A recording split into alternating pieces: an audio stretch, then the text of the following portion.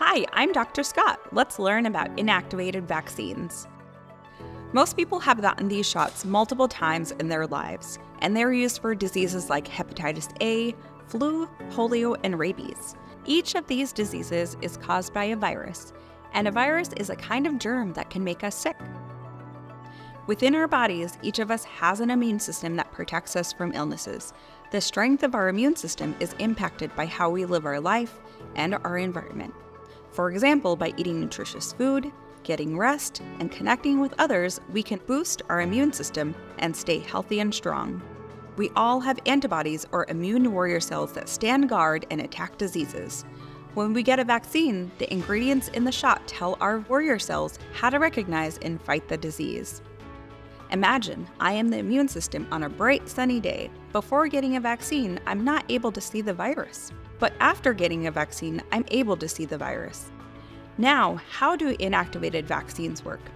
Viruses are tiny, so let's build a model. A bigger version of what the virus looks like, to understand how we get sick. The body of a virus is like a shell.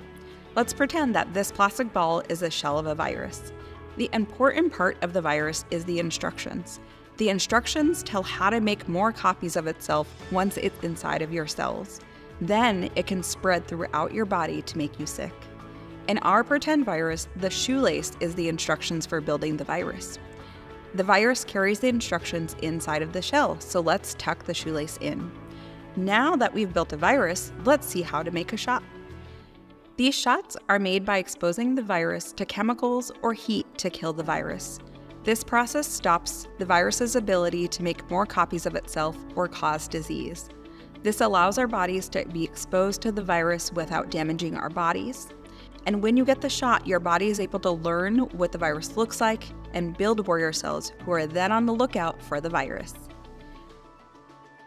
After getting vaccinated against a particular disease, it is less likely we will get sick with the disease and reduces the seriousness of illness if you get sick. It is also less likely that we will make others sick. Inactivated vaccines often need multiple shots against the disease within a certain time frame to build up your warrior cells to be ready to fight for you. Once a series of shots is complete, you will have more warrior cells that can more fully protect you. If you receive a vaccine, make sure you ask if it is part of a vaccine series. If it is, learn when you need to come in for your next shot or shots. Staying up to date on our vaccinations is one way that we can protect ourselves and others, including our most vulnerable, elders, and newborn babies. Let's work together to keep our community safe.